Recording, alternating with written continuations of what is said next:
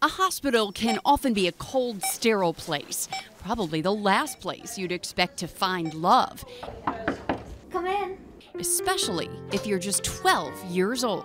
She's had a crush on me for a while now, and I've had a crush on her, so we're mere boyfriend and girlfriend now. He can be like hilarious and stuff, but then he's like a gentleman. She's kind and nice like a woman should be. Stella Usiak and Lucas Lowe have been best of friends for years, since they both started fighting leukemia.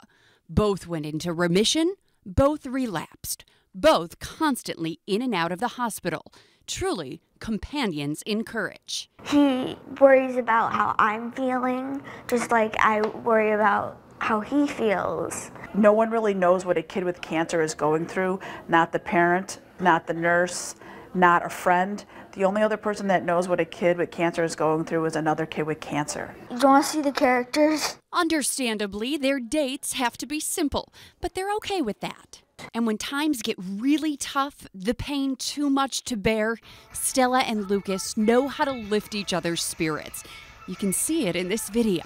Made her feel special, and she cried, and I cried. It was amazing. I've never felt that way in my life ever. It made me so happy. It made me feel like I'm a princess.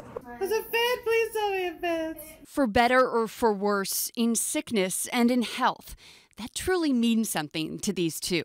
So Lucas gave Stella a ring. It says, "You are my sunshine, my only sunshine." And, yeah, it means a lot. Most parents would discourage kids from that kind of commitment. Not these moms. Cancer teaches you you are not guaranteed tomorrow. Bye. And that's why Stella and Lucas are thankful for each day they have together.